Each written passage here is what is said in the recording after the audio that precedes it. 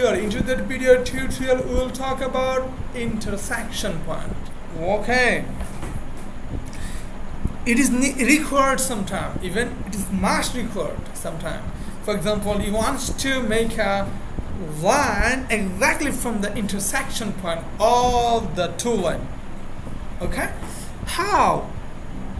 It is the snap intersection. You need to enable it. Let's disable it, okay, and show you the advantage.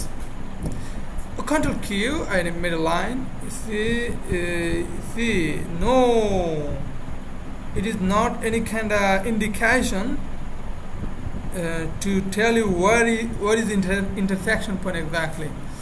See, I connected. You see, it's somewhere else. But whenever users enable this one, okay, see, you just put near it directly to intersect.